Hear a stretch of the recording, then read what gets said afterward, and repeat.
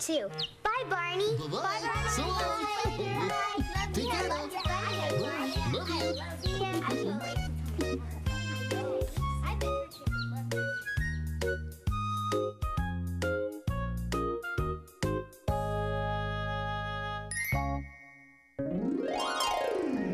Hey, everybody! It's time for Barney Says. Hello again to all my friends. I'm glad you came to play. Our fun and learning never ends. Here's what we did today. I'm glad animals have homes where they can be safe. But animal homes are very different from ours.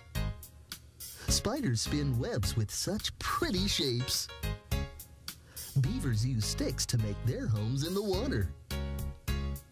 Prairie dogs love to play by the holes they make in the ground. And who's that swinging near her home in the trees? That's right, it's a monkey!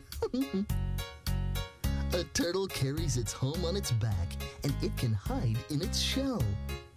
It sure was fun pretending to catch bees, buzz. But remember to stay away from real bees. They can sting. Ouch! Tasha was afraid she'd lost her locket. But a squirrel took it. He wanted something shiny to put in his cardboard box house. Tasha was glad everyone helped her look for her lost locket. When friends help, that's another way we know they love us.